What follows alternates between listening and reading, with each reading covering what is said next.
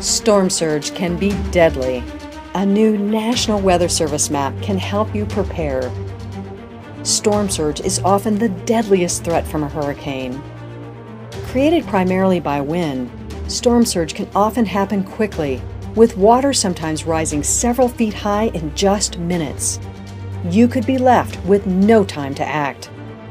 When a tropical storm or hurricane is threatening your area, use the potential storm surge flooding map from the National Hurricane Center.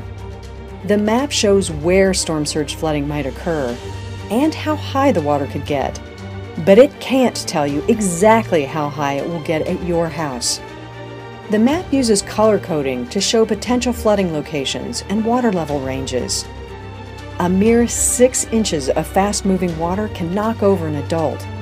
It takes only 2 feet of rushing water to carry away most vehicles, including pickup trucks and SUVs. Weather conditions and the forecast often change.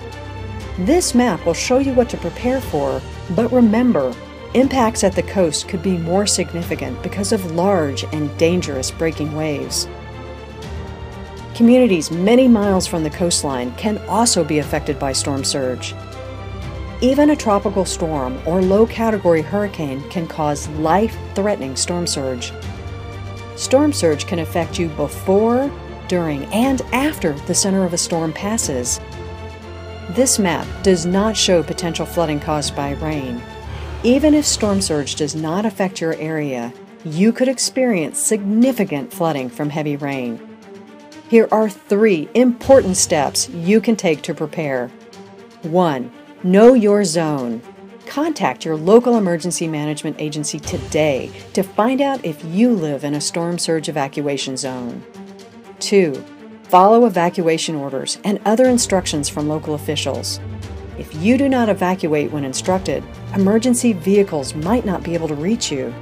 You could lose power, face water and sewage problems, or be at risk of electrocution from downed power lines. 3. Pay attention to the local forecast, as well as any watches and warnings from the National Weather Service.